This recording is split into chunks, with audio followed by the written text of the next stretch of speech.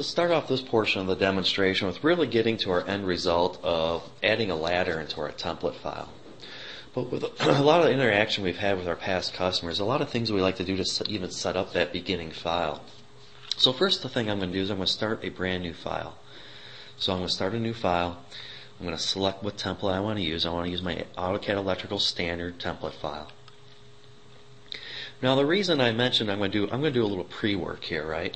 So if we take and think about our standard AutoCAD electrical template file, it's the fact that we really have no wires in this. We have just one wire layer here identified. So I'm going to quickly set this up. Obviously the first thing we need to do is a wire color, maybe what size we're using, but we also need to state the actual color for that. So here it's going to be black, my 250 black. Maybe I'll select a red one. As you go, as a company what wires you're going to use, what wires you're not going to use. And I'll do one more here. Maybe this is 18 gauge. And work with that as I go through. So as I mentioned, we go ahead and create the wires as needed with the wires specified. Now one thing we traditionally like to do when working and implementing AutoCAD Electrical and creating templates for our customers, and this has really caught on lately, is I like to make a magenta layer.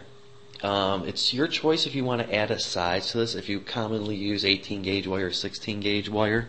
But the main reason I'm making this wire is for the idea is I want my engineers or designers to make decisions. So I'm going to make this 18 gauge or this wire here, and also in this case maybe I will specify it because we commonly use 16 gauge. Again, make that color magenta, and I'm also going to set this as my default.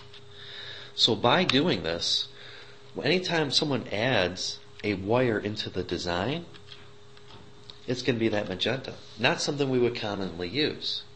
So I want my engineers to make a conscious decision that they actually need to assign this wire a color, a gauge, a type, whatever the case may be. So that usually works out pretty well. So I'm going to go through and just erase that real quick, and I'm going to go ahead and save this as my first template. So I'm going to save this as a drawing template. Maybe it's my wire underscore template.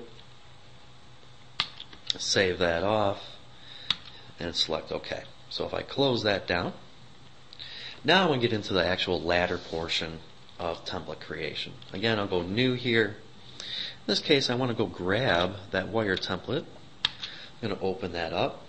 Again, our wire layers should be there as they are. So that's there for us. Well, now we got to think about the ladders that we're going to be utilizing inside of our design.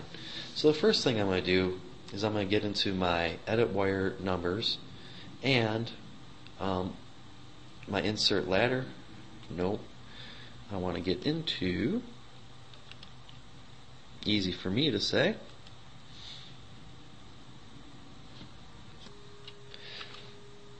so now that we have our wire template file open, so now we're going to go and be concerned about creating the ladders itself. So I'm going to go ahead and go to my schematic tab, my drawing properties, and get down over to my drawing format. Obviously we need to figure out what standard are we working to. Maybe I'm looking at horizontal, vertical, but my spacing is going to be 1 inch here. The width, again, got to make the decision on what the width is going to be. Maybe it's 9. Multi-wire spacing, maybe it's a 1/2 inch or whatever the case may be. Some other things you need to think about here also is, truly, again, this is going to be what we're going to use every time for a ladder itself. We can look at our reference number setup. Do we want numbers only, numbers and ruling, sheets and numbers? I like sheets and numbers myself. Sheet, dash numbers, however you want to do it. But, usually one of the traditional ones is sheet and numbers. Makes it a little easier to use later on at the same time. So with these types of things set up, we can go ahead and just kind of move on with this. That's really all I need to do at this point if this is what I want. Make sure you also have the idea that when we go to add this information in, do we want to add our rungs in and stuff like that at the same time. So now I'm going to go ahead and add in that ladder. Again, we'll see our predefined, maybe it's a 9 inch width, our spacing 1 inch. our reference numbers here. Well, maybe it's going to be 100. How many rungs do I want? Maybe it's 18. No bus, no rungs, or just yes for all. And also some things to think about. 3-phase or single phase are all things that we need to think about when dropping this into our design. So I can either type in coordinates for the spacing of this, or just drop it in to have a look. Normally I like to find coordinates I like to deal with inside of my design.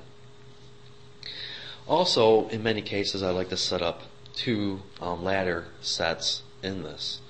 So in this case, again, if I'm going in to drop another ladder or rung in, what I'd like to do here is in a lot of cases, we don't like to have the rungs itself. So maybe in this case, again, this is going to be another 18, starting at 120, but I want no rung information in here. So we have a quick way to add this information in when needed. So I'm going to go ahead, I'm going to quickly kind of specify where this is at. Again, typing in coordinates and knowing those coordinates is a whole lot better. So what's nice about this at the same time is when we are working in our jobs, remember, people think, well, if I don't have rungs there, how do I have to go through every time and add a rung in? Well, in a lot of cases I find that it's a very quick way of adding this information in, of course, with a multiple bus. So as we think about the spacing, right, I'm going to go every 2 on the spacing. And we know we want to go maybe 9 wires. So here I can come in, I can make the selection and drag all 9 of those across at once. So that kind of eliminates the complaints from later on. I like the every other spacing just for space requirements. Again, all depending on your company's terms and uses. And again, from this, we would just go through, use our Save As. You do have the Save As Drawing Template option, which I used the first time.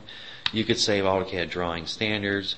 Just remember, or just saving it as, you always have the ability to come in here and choose it as a template. So whatever selection you make there. Now we're going to, maybe I'll call it just Working Template. And that's it. So that's going to be done. And I'll go through reconciling layers in a second. So that's saved. Now, of course, every time I go through, I start a new project. I go with Working Template. I'm going to have all my ladder information there for me every single time. So